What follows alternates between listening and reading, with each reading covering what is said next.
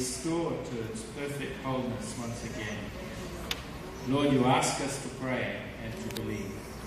In all things we submit our prayers to you. Lord, we ask you to do what is best for Peter. We pray that you would, our hope, our prayer, our longing, Lord, is for him to be restored. To his family, and we remember them especially today, Lord. We pray for special strength and encouragement. A great anointing upon them, Lord, to be able to bear up under the special strain. And we pray also, Lord, that you will just use this time to make this family strong in you. And thank you that you have said that no test that we ever have to bear is greater than our ability to bear it. And you will always lift us up.